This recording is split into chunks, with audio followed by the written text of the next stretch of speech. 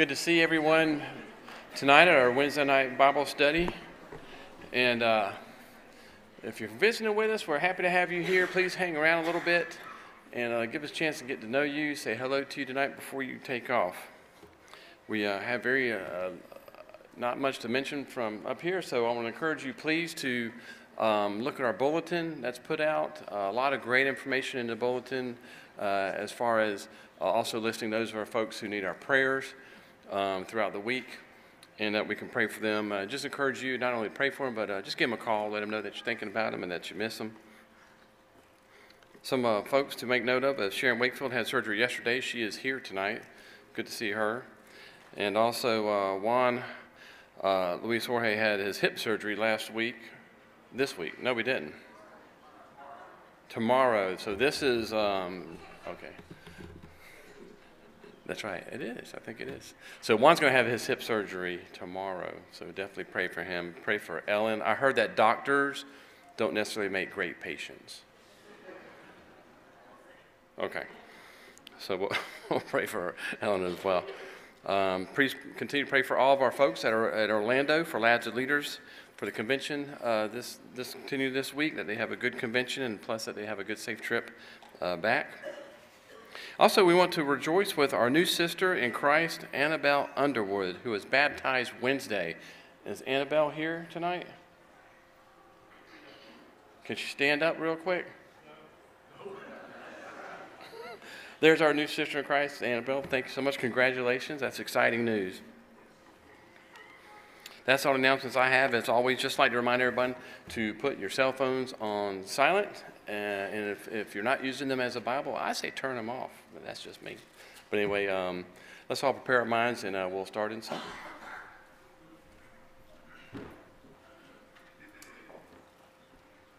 When the invitation is extended, we'll sing number 588. Please turn and mark number 588. And after you've marked 588, please roll over to 824. And if you will, please stand and sing all three verses of number 824. 824. Some glad morning when this life is o'er, I'll fly away to a home on God's celestial shore. I'll fly away. I'll fly away, oh glory, I'll fly away. When I die, hallelujah, by and by, I'll fly away. When the shadows of this life have grown, I'll fly away.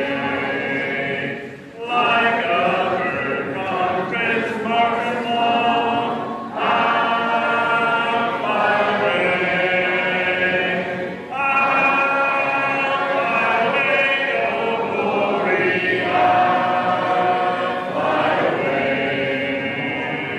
When I die, hallelujah, by and by, I'll fly away. Just a few more weary days and then I'll fly away. To love and where joy shall never end, I'll fly away. I'll fly away, oh glory, I'll fly away. When I die, hallelujah, by and by, I'll fly away.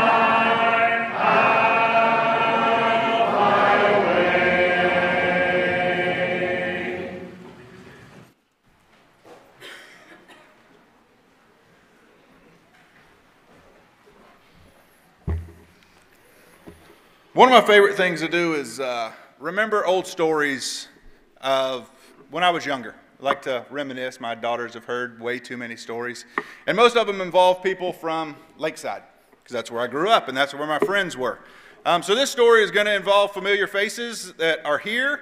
Some are not here, but you still know them. But we all when we were here in our young 20s or late teens, we all came to church, stayed as a youth group, but somehow we all ended up working at Sears as well. Chris worked at Sears, Christy worked at Sears, Brad and Jody Bays worked at Sears. I can't think of everybody who ended up working, so we would move from here to Sears, and we just ended up always hanging out. And, you know, the thing about friends is sometimes they're going to get you in the worst of trouble, and sometimes they're going to be the best savior you have. Someone that's going to pull you out of trouble. In this story, the same guy did the same thing. I mean, he did both things in this one night, and it always amazed me. But we went out one night, and as Clay County people do, we had finished work, and we were hanging out at someone's house, and we decided, hey, what better to do than let's go pile in someone's truck and find dirt roads, and let's go tear up dirt roads. So we pile in this guy's Charlie. I think Charlie, his truck. And I think I was sitting in the front. Brad and Jody Bays are somewhere in this little, and it's not a big truck. It's not like a four-door truck. It's got 4 seats, but the back seat's window's about that big. And you squeeze in, sit sideways, and your knees hit each other. And so they were in the back seat. Chris Milford's in the back. Mandy Harrington, I think, is in the back. Sean Sowards. A lot of people that went here, but there's a lot of people in this truck. And we're going down Blanding Boulevard, and we pass a police officer who is sitting in the Winn-Dixie parking lot. I don't know, but as we pass it going into Middleburg, and we pass him, and uneventful passing. We weren't speeding. We weren't doing anything wrong. But boy, this guy comes and flips his lights on and comes and just tears off after us. And he jumps out of his car once we pull over, and he is mad. And he is yelling, who do you think you kids are? What do you think you're doing out here? And we're sitting in the truck thinking, what? We're just going, kids. Well, who's the smart aleck who yelled something? Now, Chris Milford at this time was a long-haired hippie person. He was a rough person, not the same clean-cut young man you see now, but he was a long hair, and he's sitting in the bed of the truck. Well, this cop pinpoints Chris, and he says, you, get out of the truck and get back by my car. Chris climbs out of the truck, and all of us are wondering, what did Chris do? I don't know what he do. We're all talking in the truck. No one knows what he did. Well, Brad Bays is very quiet. He's real quiet sitting in the back of the truck. I know you yelled at me out of your car. You think it's funny to make fun of police officers? We're all thinking, what in the world? None of us heard anything. Well, next thing you hear is Brad Bays. Guys, I yelled at the cop. What do you mean you yelled? I couldn't even hear you. You're in the truck. He said, yeah, I yelled. And he called him, I guess there's a nickname for police, and he called him a pig. And not rightfully so. And as a teen, he shouldn't have done it. It was wrong. And he did. You don't call people names. But this guy was really mad. He had pinpointed Chris and had Chris back against the car. Well, we finally said, Brad, you got to go tell him.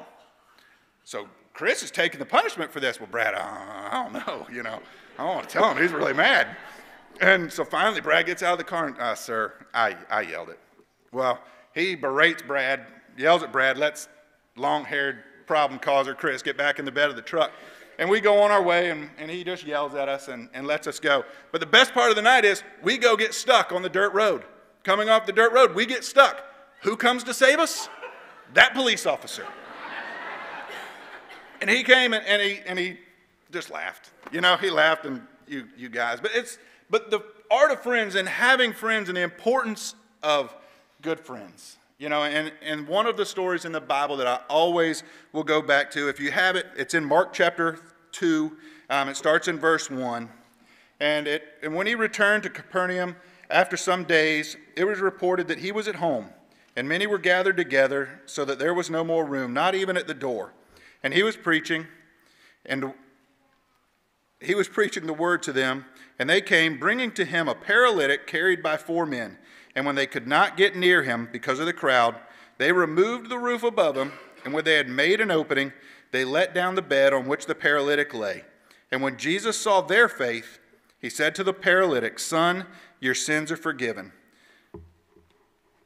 At that moment, when they let him down, it wasn't the paralytic's faith, but it was when Jesus saw his friend's faith that he healed, and he said, your sins are forgiven. It's the importance of those friends, because sometimes we're going to be that paralytic laying in the bed needing 4 friends. And sometimes we're going to be one of those 4 friends helping our brother and lifting him up.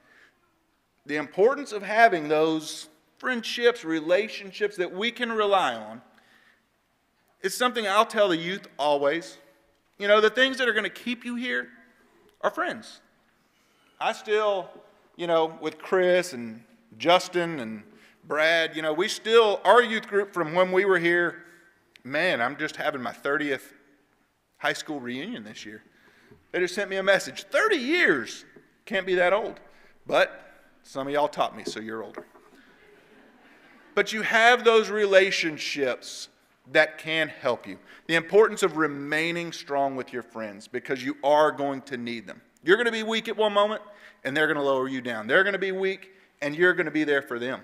So it's the importance of our relationships. And I know a lot's been said about coming and the importance of being at church, but you cultivate those relationships face to face. We cultivate those relationships by being in each other's homes. We cultivate them by just the simple act of speaking to each other. So if you have the opportunity to make friends, I can't think of a better place to do it, that you'll have better relationships. There may be people here that are struggling and need friends to pray for them. You know, when you come forward and ask for prayers, that's what we're here for. The more people praying for you and asking God to help you and strengthen you, the better. If you haven't had the chance and you have not been baptized, but you've considered it, there's no better time than to come forward right now as we stand and sing.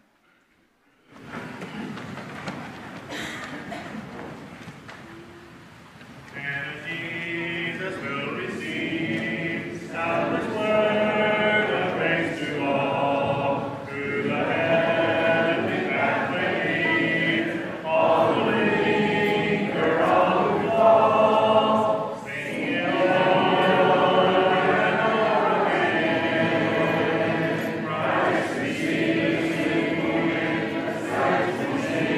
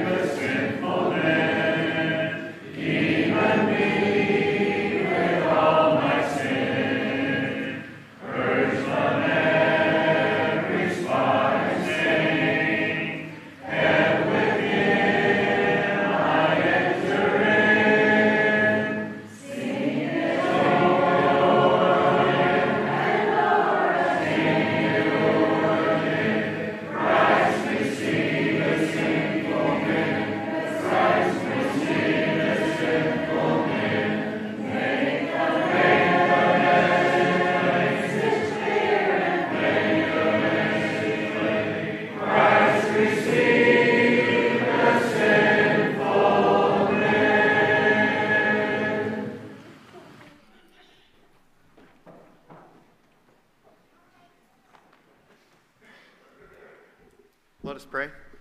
Dear God, thank you for this day you blessed us with, Lord. Thank you for the opportunity we've had this evening to come and worship you in spirit and truth, Lord. Pray that you be with us as we go to our classes. Pray that we will take the lessons we learn and apply it to our everyday lives, Lord. Thank you for all the wonderful blessings you give us daily, Lord. Most thankful for your Son and his willingness to die so that we could have hope of eternal life one day with you, Lord. And be with us as we travel home this evening and help us to be back at the next appointed time, Lord. It's in your Son's name, Jesus. Amen.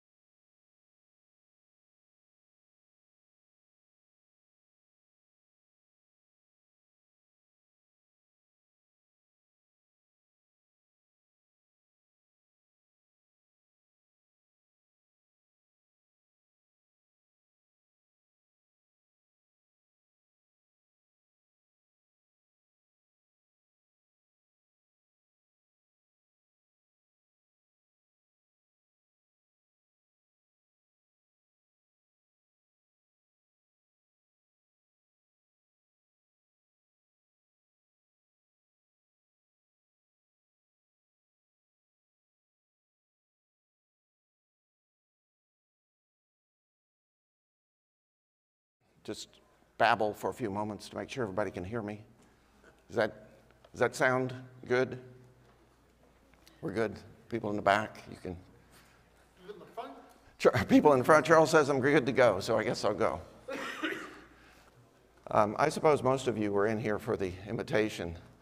The young brother who made the presentation is my son-in-law. I think most everybody knows that already. I didn't know that he had a brush with law before he asked my daughter to marry him, so that was news to me. So anyway, it worked out okay. So that was fine. As we started last week, we didn't finish this, and the goal is we'll finish it tonight, although if we don't, that won't be a serious problem. About this particular study, and I'm going to be the teacher for this class through the month, each Wednesday night through the month of April. So because most of the time a lesson is confined to a single meeting time. But because I knew I had 4 different days to do this, I thought if I run over, that's okay, because there'll be a sense of continuity because you have the same teacher each time. So the first lesson is placing membership and coming forward. Now just kind of review what we went through last time, because these are 2 separate topics. We're going to go through placing membership first, and then we're going to finish up with coming forward. The phrase placing membership, you won't find that in the Bible, but the assertion I'm making, and I think everybody was seeing this as we were studying this, is even though that phrase may not be there, and we may not see such specific examples of people placing membership, by all means that practice was there. That practice was there, and it's continued on to this day. And in fact, as long as I've been in the Lord's church, I didn't grow up in the Lord's church, as long as I have been aware of it, this has always been done. So this has been a long-standing practice, and it most definitely is a good one, and there's really this strong biblical basis for it. And so what we covered last time is we started out with well, why does this seem to make sense? Well, the first point was that geographically there were congregations of the Lord's church, or just local congregation churches that were identified with a particular geography. So that's one thing. Then within some of those congregations, there were individual people that were identified, associated with that. So now we have geography and we have people identified with that geography. So we kind of got going in that direction. Paul, in multiple places, the phraseology or the passage we used was in Romans, where it talks about we are members of a body. In other words, there's this cohesive group of people together that are carrying out the Lord's work. And that's found in more than just one place, but where we studied was in Romans. Then we went through a bunch of numerous responsibilities that the brothers and sisters had to each other. And so what that entailed was, because they had responsibilities to each other, that meant that they had proximity to each other, they knew each other, and they had this sense of community about them. The final point that I want to bring in, because now is where we start diverging a little bit from the first century, the first couple of centuries of Christianity, was how we live today. And I'm going to limit this to the United States because we're fortunate in this. Early it's on, people just walked to their meeting place. There really wasn't other kinds of transportation. If you were very, very wealthy, you may have some other means, but by and large, everybody just walked there. Well, today, there is a plethora of church building locations. Some of them are trustworthy, some of them are true to God's word, some of them are not. And it's easy to drive in an automobile or some other truck, a vehicle of some kind. It's very easy to go to another location. So you may not actually worship at the location that is closest to you. But most people choose to worship at the place that they find the most trueness to God's word and where they feel like they can contribute the most. But that may not necessarily mean where geographically is the closest. So that is a distinction. That is a distinction. And so that, at least was in my view, that adds to the reason of placing membership, is because this person may no longer be your neighbor, but you do see them as brother and sister in Christ because they worship with you, and you get involved in other activities, God's other sponsored activities. As I said, there was a lot of responsibilities that Christians have towards each other. We studied those in a fair amount of detail. And the underlying that means that people knew each other. They knew each other. Ken Dickerman's not here tonight, is he? I don't see him. Kim Dickerman came up after class. He had a very intriguing question. And he says, well, he had looked at a secular study that said, well, what's the reach of the number of people that you can actually have close relationships with? And he had a number that this study had cited. I think it was like 150. And I don't doubt that, that study. I'm sure the person that did that was quite adept at that sort of, that to me would be a sociology type of subject. And he said, well, it's kind of limited to 150. Well, there's probably like 150 people in, well, maybe not quite, maybe 100 people in here. But during worship service, we have over 300. So can we have those close relationships with all of those people? That was the point Kim was making. Is that really possible? I don't know where he was going with his comments, but to me it's like, first of all, that span of reach that people have, brothers and sisters, that's not a biblical concept. So there's no limit placed upon the number of people that we can consider to be brothers and sisters. Everybody we possibly can. And also, just in my experience, and I think yours is probably going to be similar to that, in my experience, is how many people do we really get close to? Well, there may be just a handful that we have a continuous close relationship with. However, what is probably going to happen with the passage of time, those relationships change. Some of them will fade. Now, these people are not forgotten, but some of those relationships will probably fade, and others will come up, because of a need or because of a common interest. But there will be a give and take.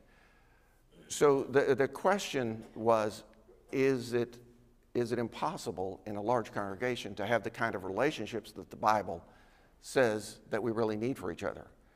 Well, first of all, that concept is not in the Bible, so my answer is no. And also, it is a question that has no answer. Because people and relationships are dynamic, so they can change with time. There may be circumstances where we're drawn closer to somebody, and then that may fade with time. Yes, sir. Oh, here.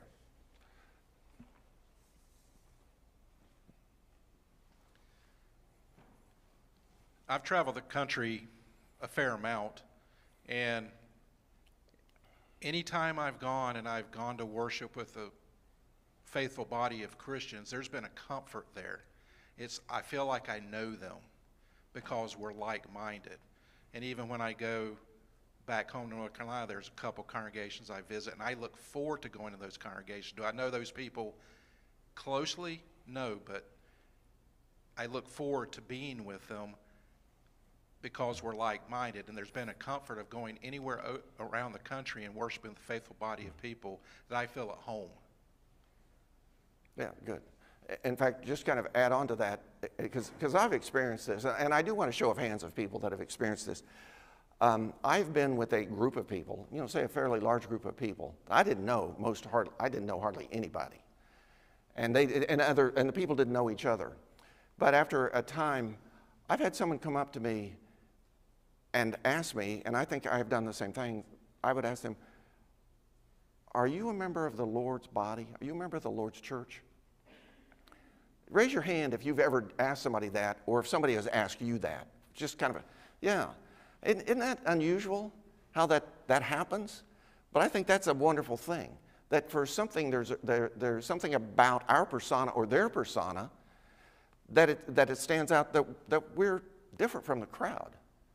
I think we should all find that encouraging, that does happen. And as I said, it seems like a very large number of people in here have had that experience, because I've had it multiple times. All right. We're now going to get into the concluding part of this. Now, what we did was we talked about the members. And now we're going to move into the final part of the placing membership component. And that is sort of, and to me, this is kind of the seal on the whole concept of having membership, being identified with a location, with being identified in the Lord's church in a specific location. And I'm asserting that that's because of an eldership. An eldership. What we're the phrase, we're going to look at some of these verses. Maybe we'll look at all of them, but I'll probably go through them rather quickly. But the second sentence that I have up there in the title part of this slide, it says, "Inferred are close relationships among the brethren, along with teaching and training." Inferred, the close relationship among the brethren. That's a close relationship of the elders with the brethren. That's inferred, and so. The first, let's take a look at the first one. We may not spend a lot of time on these because these subjects could be, they're very good subjects for the lesson at hand, though. There's some limitation. Let's go to 1 Timothy 3, verses 1 through 5. And let's see. I said in Titus, we may look at that, but I think to move things along, I'll probably just limit it to 1 Timothy. But these are the qualifications of elders, or the qualifications of overseers or bishops. And it reads this way in the first 5 verses. "This is a faithful saying, if a man desires the position of a bishop, he desires a good work. A bishop then must be blameless, the husband of a wife, temperate, sober-minded, of good behavior, hospitable, able to teach, not given to wine, not violent, not greedy for money, but gentle, not quarrelsome, not covetous, one who rules his own house well, having his children in submission with all reverence. For if a man does not know how to rule his own house well, how will he take care of the church of God?"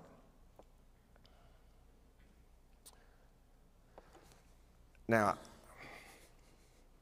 there's a lot of powerful statements in here, a lot of powerful phrases and descriptions about an elder, about their qualifications.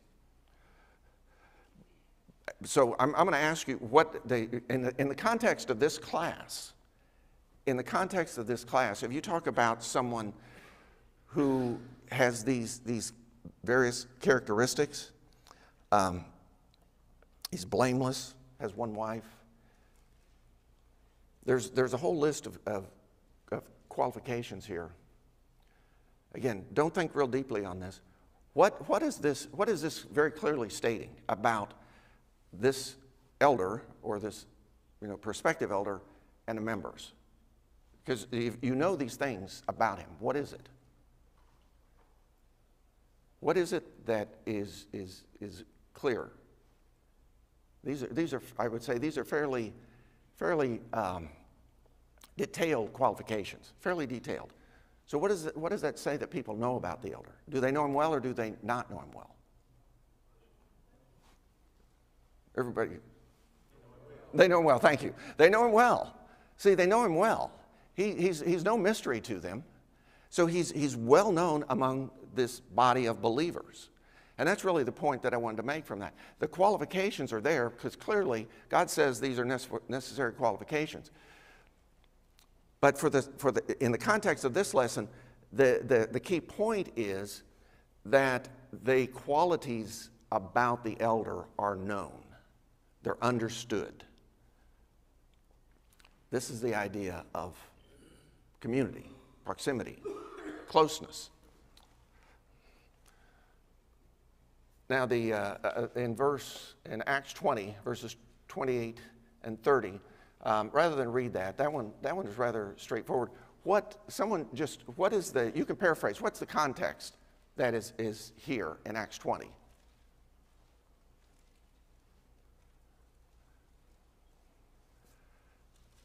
I mean, there's probably a wealth of information there, but you can kind of limit it to one idea. What's the one idea? And my bullet point kind of highlights it. What is it? What do the elders do? Protect. Yeah, they protect. They protect against savage wolves. And what are those savage wolves? I mean, this is not literal. This is figurative. So what are those savage wolves that is being referenced here? False teachers. They're false teachers. So again, these elders are knowledgeable. They know people. They know people. They know their brothers and sisters. And they also know those that are false teachers, savage wolves.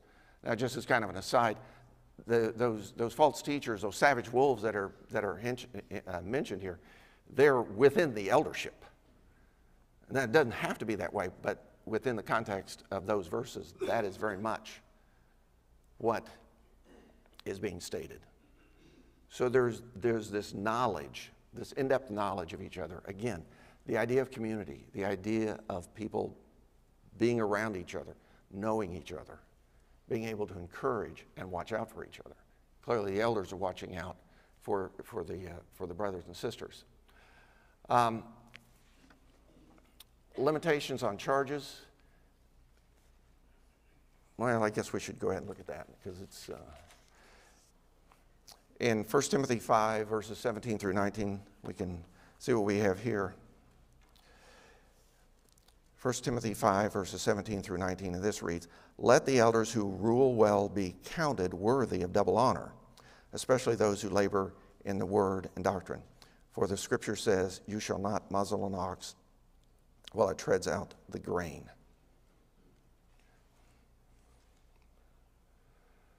That's not what I wanted. Sorry. Somebody help me out. Where was I trying to find? This is about charges of versus elders. That's not where we wanted to go here.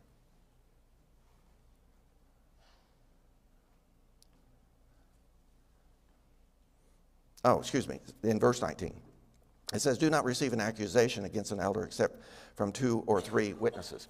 Again, the point that I want to make, the idea of the 2 or 3 witnesses is people know each other. They know the elder. They're watching out for one another. And then the final point that we have here is teaching and training. The elders are training people. They're looking out for them. Why? Because they know them. They know what training should take place. So anybody have any questions on this? Because we're about ready to move on to another, or to reach a concluding comment. Anybody have a thought here? Yes, sir. Connecting the two thoughts of placing membership and eldership. In my experience, starting out after I got married, I don't remember a congregation that did not have elders where they practiced the practice of placing membership. You just were there and you were part of the group. And in my experience, early on we tried to find smaller congregations where we thought we could make a difference. But you learned after a while, if they didn't have elders, not much got done. And your efforts really were not as fruitful as what you had expected and wanted. So then the thought started saying, if we move and go someplace else, we will first of all look for congregations that have elders. And then down the road you refine that saying, having effective elders who follow what the Bible says and who do what you're just talking about. But I don't know, maybe someone has been to a place where they didn't have elders and you went through the practice of placing membership. But I don't think it happens. And the Bible clearly gives an example, tells Timothy to have elders in all congregations. And like you say, there are instructions for how the elders should operate. So the Bible wants us to have elders. Yes. But yeah, to be honest with you, I've not been in the Lord's church that didn't have elders. So but you are correct. Or at least I've heard that as well. Is people would look for a congregation that had elders. because they knew it was vital. And I think, and it could be that their experience was what you just stated, is that there didn't seem to be much activity without them, because the leadership aspect is missing. The leadership aspect. Yes, ma'am.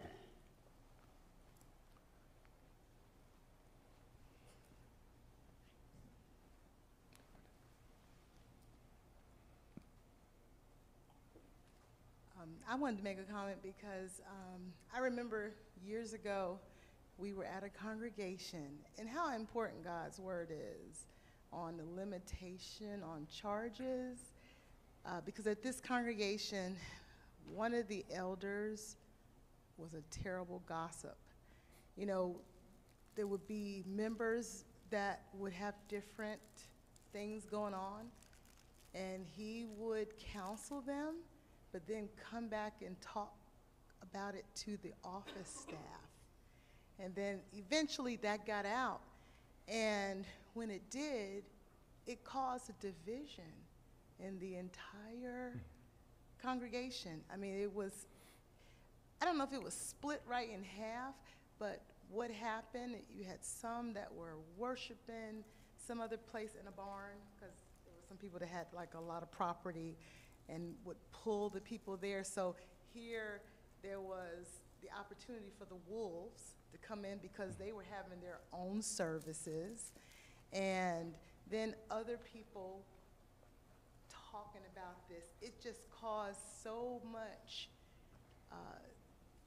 dissension and so many problems, and people going the Facebook route, and just, I don't even know to this very day if they're totally back together, but that was a huge red flag to get out of there, because it was just something that opened up some kind of sore, and it just spread. And it's so important for, you know, these things to be followed, or for the men to abide by these things that God says. Okay, thank you. And in fact, the idea of the eldership is providing the leadership and the cohesion for the local group is vitally important, because as Regina was pointing out, without that, and with dissension, it sounds like maybe an elder did not have the qualifications. They didn't have the qualifications that were necessary. It caused that congregation to split.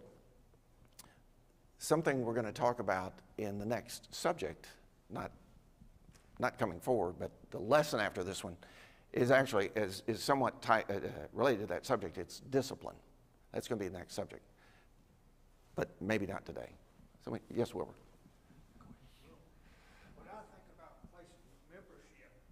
When I think about placing membership, I think about, I'm a member of Christ Church, but it's worldwide, so anywhere. But I think, well, I place my membership at Lakeside, so that way the elders and all, they can depend on my contribution when they make out what the bills and all. They know about what money they got to work with. If I'm not here, they know I'm part of this congregation, and they go inquire if I'm sick or what is the matter with why I ain't here. And I got the ones here I know who can, they like brothers, close brothers, you know, you can go to them and all. And that's what I think about membership. I think about I'm going to a certain church. I'm a member of all the churches, but I'm going to a certain place, and they can depend on me or watch out for me better than if I'm bouncing from here to there or there. Yeah, well said, well said. I become part of this local congregation. I can help, and people can help me. And we can do that is because we've identified this is where we want to be. These are the people that we want to be with. So thank that was very well stated. So to close this out, well, wait a minute. Maybe I have another slide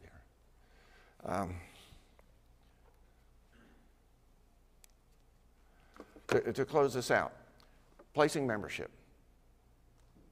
The phrase is not there. The practice in the New Testament very much is.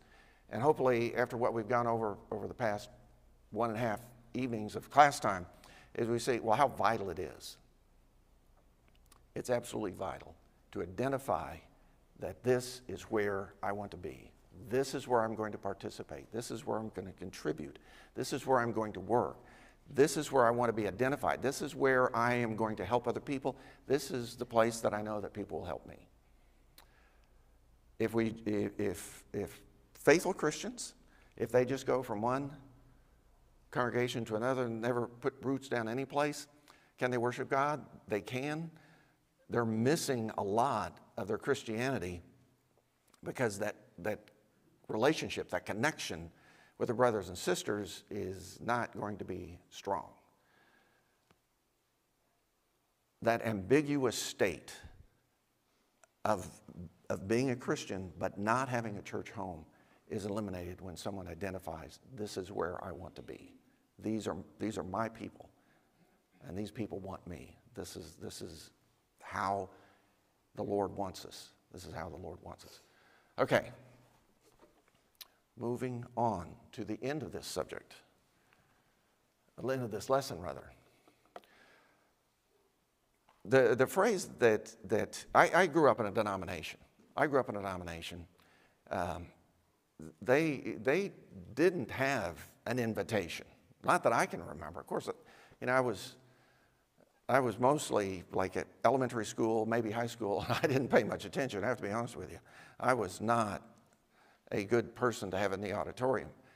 But I don't remember this denomination ever doing this. But again, in my experience in the Lord's church, everybody does this. Everybody that's faithful does this. And usually the phrase is that, if you need some help, come forward. Usually it's just referred to as the invitation. That is a practice. Is that phraseology in the New Testament? That phraseology is not there, but the practice is. The practice is of responding to God's word, to hear a gospel message and then respond to it. That is very much biblical. The difference, I think, is culturally things have changed. Because we're going to look at these passages and see how people responded under these circumstances. The first one is going to be, all of us know this extremely well. Acts 2:37 and 38.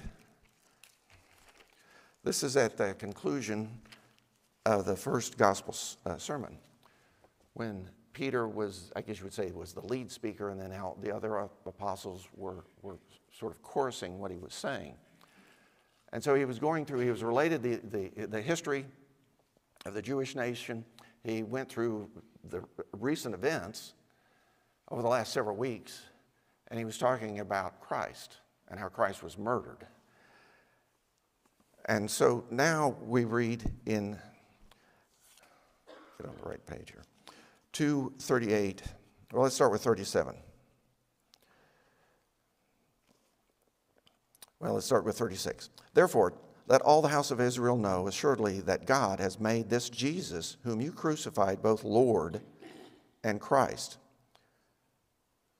So the audience, the listeners, they were very familiar with what he was saying, because most likely, if they had not actually witnessed what had gone on the last few weeks, they had heard it many times over. So this was not news to them. They had heard this.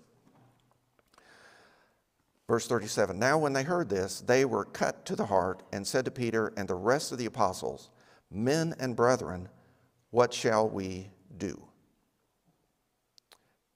Okay, they were moved by the gospel. This audience, basically of faithful Jewish people, they heard this gospel message, they were moved by it, and they responded. They responded, what shall we do? Now, we're going to go forward one verse, and then we're going to come back to that thought.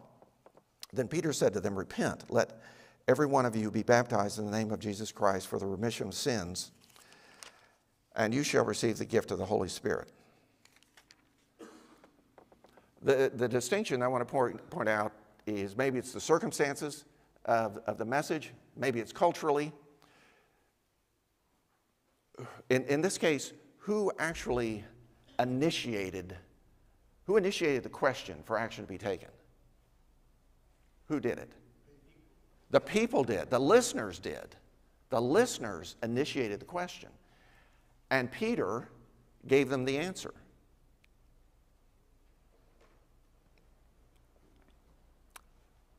The listeners initiated the question.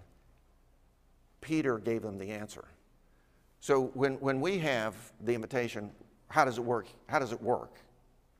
Does the audience usually say something? Or is the audience listening and silent? Was it Charles?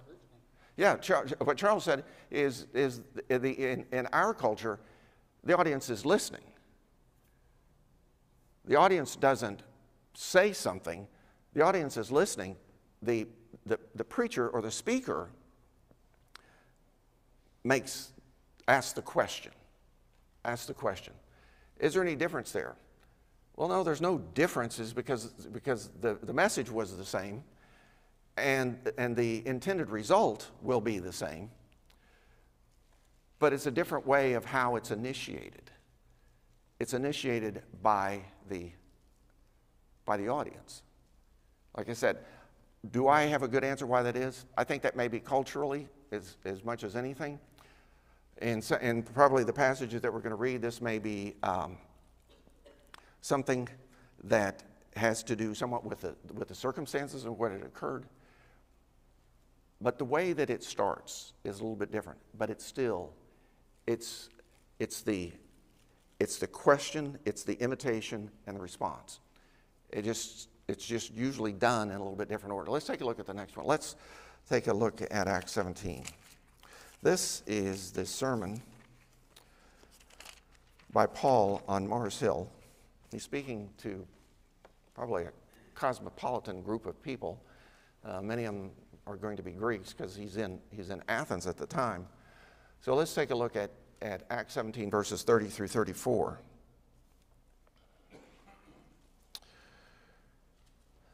Now, he's gone through and made the gospel message, and verse 30 reads, "Truly, these times of ignorance God overlooked." Now, bear in mind, he's talking about times of ignorance because he was talking about the Mosaic law was not given to the Gentiles. The Mosaic law was given to the Jews.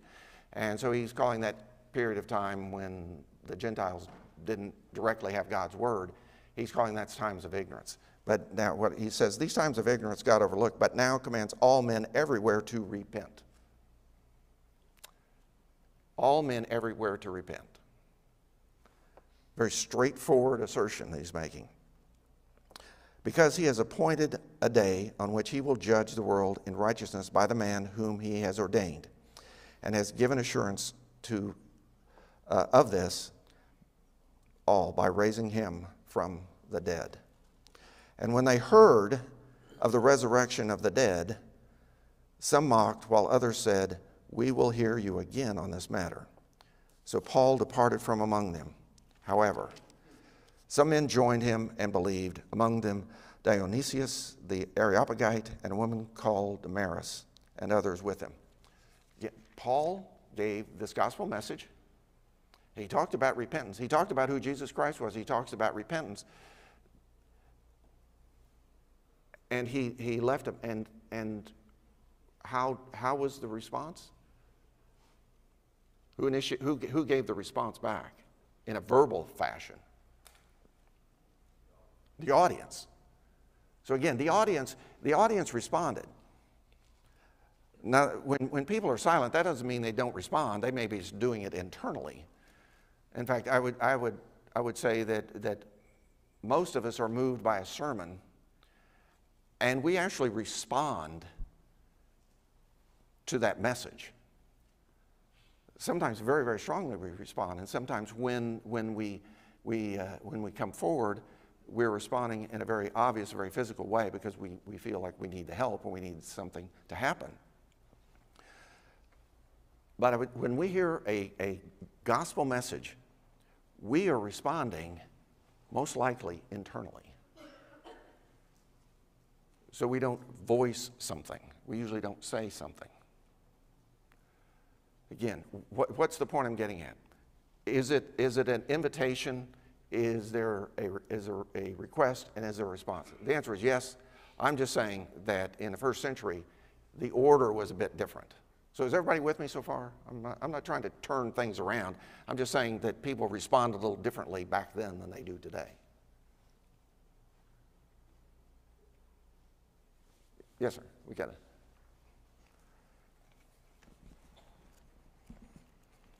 I was just going to say, I think the order may have been a little different because the majority of the people that he was talking to were completely unsaved and not a room full of faithful Christians or mostly faithful Christians. So it's, maybe the audience was a little different.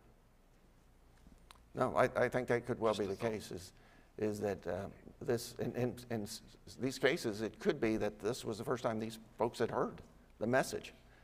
And so it was such a striking message, they couldn't do anything. They couldn't keep quiet. They couldn't, and they shouldn't. They were so moved that they responded.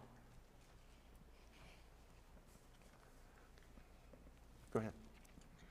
I just want to point out, talking about audience responses, in Acts chapter 7, in the audience's response to Stephen, which was, it says that they were cut to the heart. They had a completely different response, and yeah, not a good ended one. up having the first Christian martyr in Stephen. So the audience response is significant in the heart and the hardened hearts of the audience is something to point out also. Yeah, that's a good point. In this case, the response was totally negative. In fact, it was a murderous response. And, you know, I'm in a room full of brothers and sisters here, and hopefully none of us, again, I think we respond to the gospel message. I think we just do it internally and silently. And sometimes we don't respond internally very well. I mean, sometimes we feel an affront by that. Sometimes, you know, it's pricked, but that's probably a good thing. If we're not challenged in our faith by the God's word, maybe we're not thinking deeply enough. But that is a good point. Sometimes the response is not good. It's very negative. It's not looking for help. All right, the last one here that I wanted to cover is in James chapter 5, verses 16. It says, confess your trespasses to one another and to pray for one another that you may be healed. The effective, fervent prayer of a righteous man avails much. This is, I would say, more in line with the way that we experience someone coming forward, or the way that we today respond to the invitation. Because what James is, you know, he usually writes an economy of word, and he is clear. He says, confess your trespasses to one another. So confessing them to one another, I mean, that could be in a private sense. It could be. It could be in a public sense. But either way, he is moving people to confess sins. So why confess sins to one another? What's the point?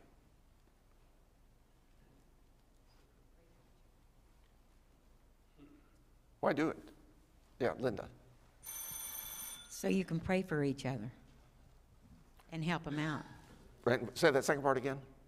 And help them. And help them, yes. Pray for each other and help them. The idea of confessing trespasses to each other, I think, I'm probably just stating the obvious, but I think it needs to be said, is why do we confess our trespasses, our sins to one another? Is because we do want people to pray for us, and we are admitting that we need help. And if you're among brothers and sisters in a congregation that know each other and we admit that we need help, what invariably happens? We get help. We get help. Maybe we're overwhelmed with help, but we get help. That's a good thing if we're overwhelmed with help. We get the help. we get it. Yes, Pat. Oh, wait. Let's. I'll speak loud. I teach. Okay. Isn't it kind of also like an act of humility when you confess your sins and you let people know that you're not going to be prideful if you're doing something like that? No, what she said was, is it an act, does that express humility? I'm going to put it in my words. Does that express humility to say that we have sins? And I think everybody in this room would say, yes, absolutely. That shows a sense of humility because I can't do it on my own. I need help. It's good. So yes. Now, in the last few minutes that we have left, I just want to briefly list the responses. And again, when I started this class last week, I was talking about the fun. This came from a Christian fundamentals course, is where this came from. And so when the next thing we're going to go through may seem very, very obvious, but I think it's worth saying. I think it's worth saying. When people respond to the invitation, when they come forward, what reasons do they do that? Why? What do they come? Why? Sometimes you have to confess your sins to others.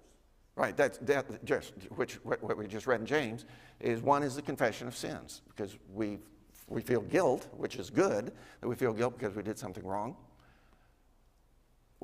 Pat's touched upon the other side. What's the other side of that? We feel guilt. Why? And get help. Pardon me. Sometimes it's a public matter, so Yeah. you've brought some kind of a bad reputation in the church. Well, they see what you did, and so knowing what you did, I'll never go there. So you need to,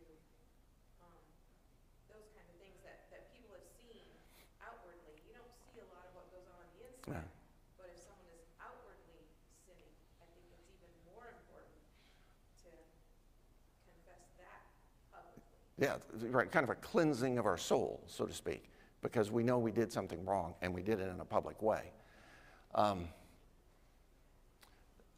This is a little bit off track, but that's a very good point.